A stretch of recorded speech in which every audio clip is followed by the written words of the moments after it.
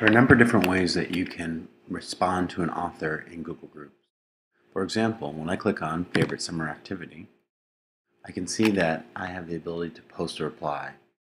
When I select Post a Reply, this will create the ability for me to go ahead and respond to a post directly in my Google group, and that post would be available to all. So for example, my favorite summer activity is sailing. When I click the Post button, this post is now available to all members of the group.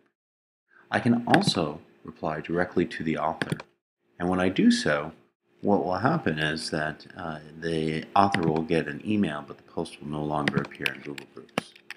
So, reply to author is a good way to keep the conversation private. And you'll notice that instead of having a post button, I have a reply button. So the reply goes directly to the author. I can also forward a message. So if I wanted to, I could go ahead and send it to a colleague.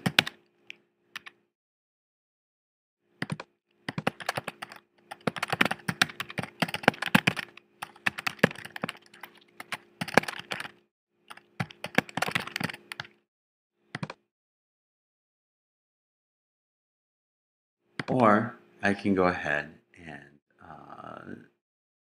link to the post, meaning that I can copy and paste this email link into an email window or chat, and we can discuss this in another session.